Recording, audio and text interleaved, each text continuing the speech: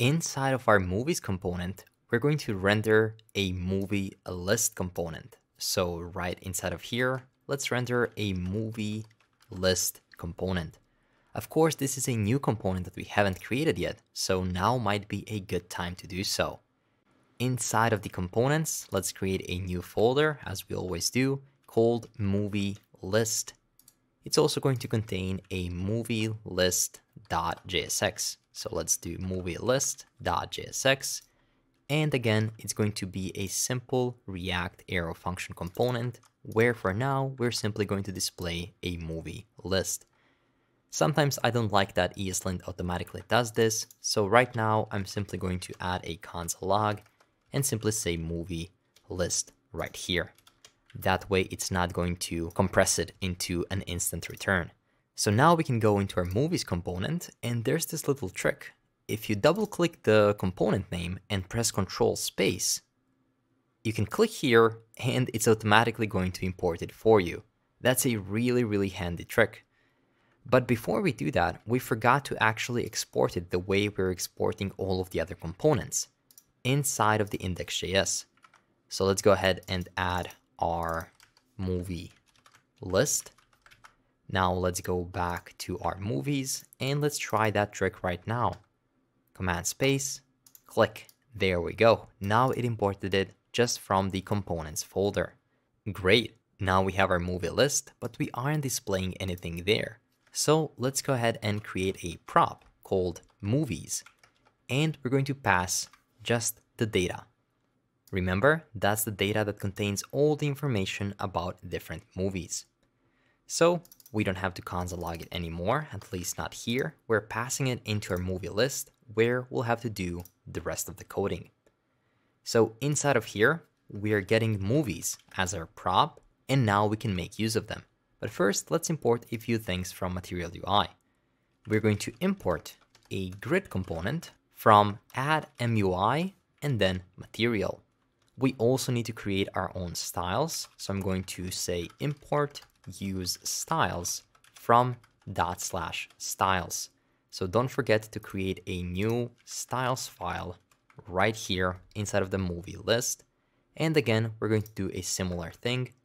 Copy this and just have it like that. That way, if we need to add some styles, we can easily do it here. And don't forget, to get the styles, we can say const classes is equal to use styles. Great. So now how are we going to make use of this grid to show different movies? What we can do is, instead of this div, render a grid here, more specifically a grid that's going to be of a type container, and that's going to have a class name equal to classes.movies container. Now let's add that class. Our movies container class is going to have a display equal to flex. It's also going to have a flex wrap set to wrap so that we can wrap our movies into multiple lines. It's also going to have justify content equal to space between. And finally, it's going to have the overflow set to auto. Also on mobile devices, so we have to do theme.breakpoints.down and then put the small there. So on mobile devices, we want to say justify content is equal to center because we want to show our movies at the center of the screen. As you can see, this theme is undefined, so we can just use it here. Great. Now we have our movie list styles, and we can go ahead and continue implementing our movie list. So to implement it, I'm going to use a dynamic block of code here and say movies.results. And then we can use the .map function, where we're going to instantly return something, and that something is going to be a movie. We're also going to use the index here, and what we can do is simply create a new component called a movie. To that movie, we're going to pass a key, which is going to be equal to the index, and also the movie itself, which is going to be equal to movie. We're also going to pass the index prop, which is going to be I is equal to I. Now finally, we have to create this movie component.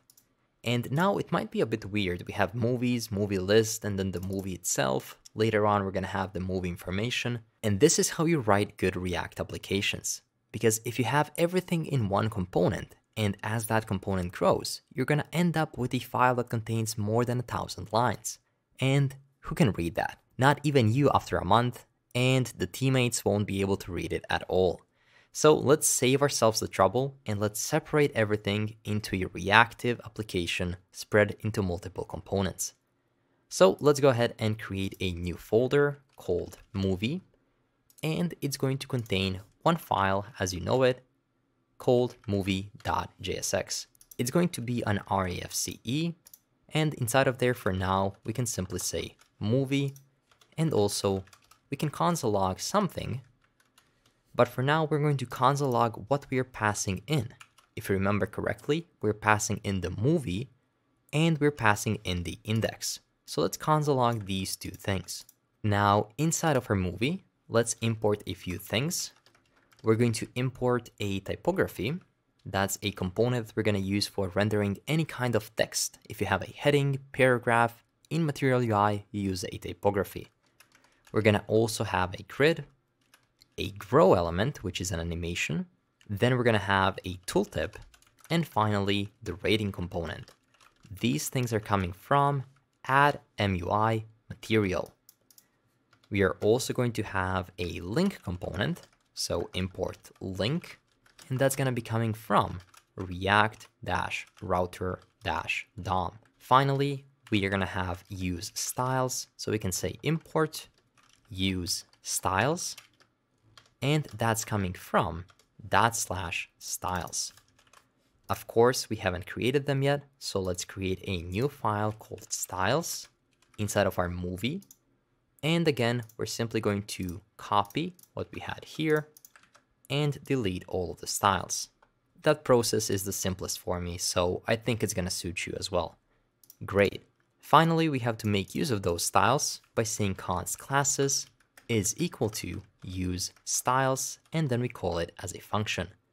Now we are ready to create the JSX. So let's start by first wrapping everything inside of a grid. That grid is going to be of a type item. Remember, before in the movie list, we had a container where we're mapping over different movies. Now in this individual movie, we just have the grid item. That's one of our items. Now we're going to have a few properties for mobile responsiveness. XS means extra small devices, and we want this movie to take 12 spaces out of 12 on mobile devices. Because they are not that wide, we can only fit one. So 12 out of 12 spaces for each item. On small devices, we can fix 2, so we can say each one can take 6 out of 12. On medium devices, we can fit 3, so we can say 4 for each one. And then on large devices, we can fit 4, that's 4 times 3. And then finally, on extra large devices, we can fit 6 in one row.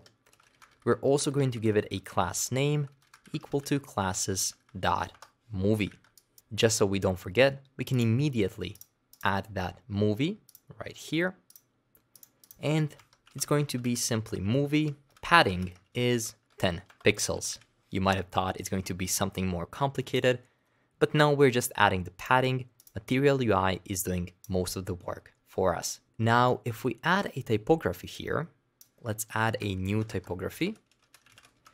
And that's going to be a typography of class name equal to classes.title. It's also going to be a variant set to h5. And then inside of there, we can simply render movie.title. So this is the only thing we're going to render now. Let's just go ahead and add this class name of title. Our title is going to have a color set to theme.palette.text.primary.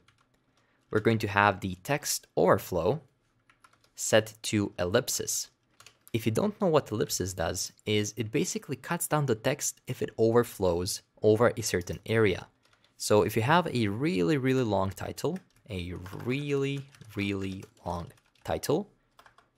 let's say that it cannot fit, it can only fit up to this point, then Ellipsis is simply going to cut it and add dots. It's going to make it look like this.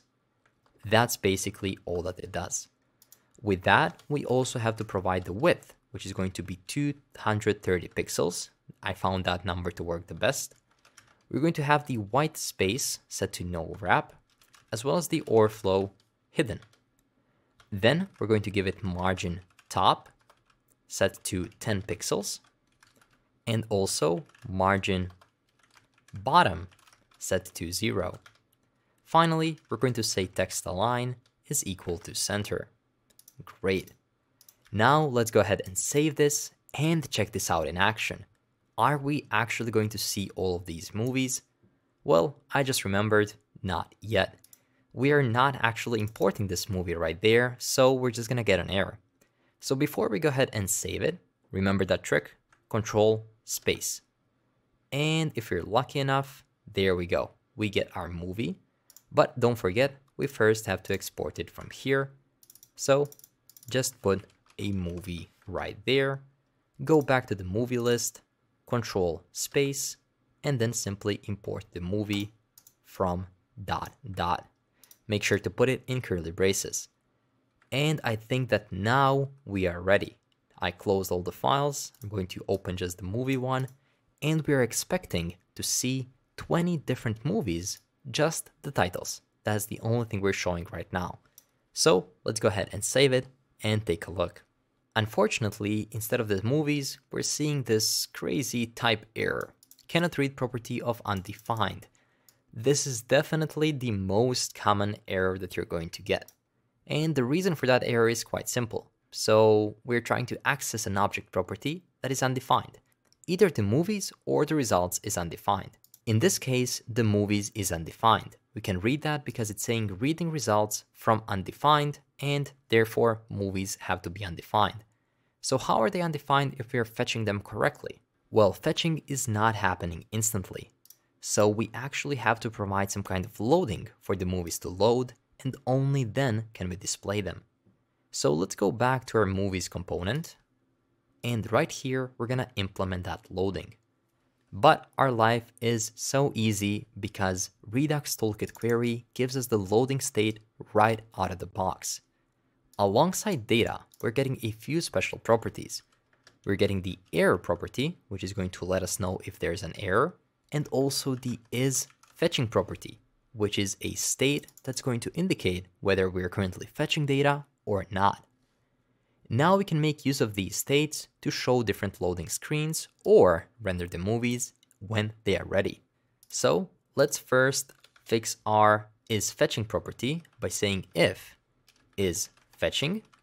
So if we are fetching movies, in that case, return, and we want to return a box. That box is going to have a display equal to flex, and also justify content is equal to center. A box is nothing more than a div, but Material UI allows you to simply add some of the styles straight away. And then inside of there, we want to have a circular progress. A circular progress is like a loading spinner, and we can give it a size equal to something like 4 rem to make it a bit bigger. Great. Now that we're doing the loading states and the error states, it might be a good idea to cover all the end cases. So let's go ahead and add one more if and say if no data.results.length.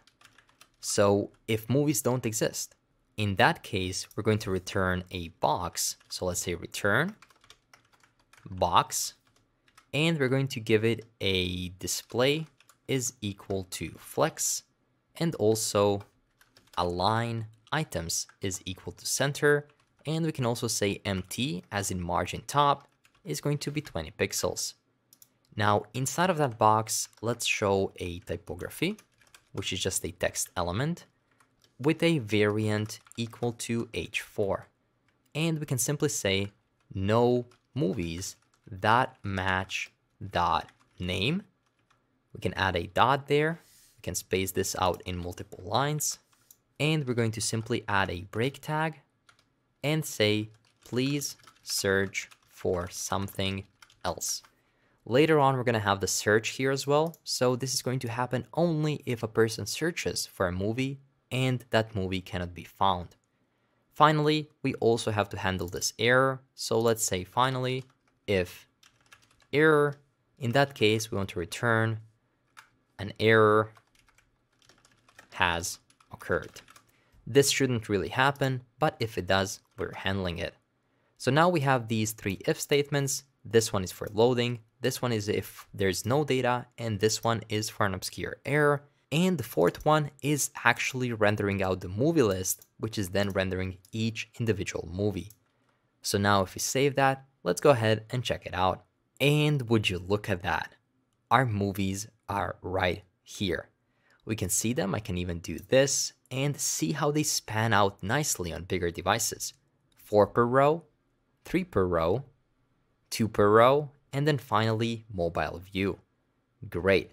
This is looking really, really good. We can right now see just the titles. At the time of the recording, Venom is really popular, Free Guy, Venom again, and some of the similar movies. At the time when you're watching this video, these movies are most likely going to be different, which is amazing because it means that once you build this application, it's going to show new data as the time passes. Great. Now let's take a short break and then we're going to show more info for each individual movie. We can show things like genres, but most importantly, we're going to show the poster path, which is basically the image.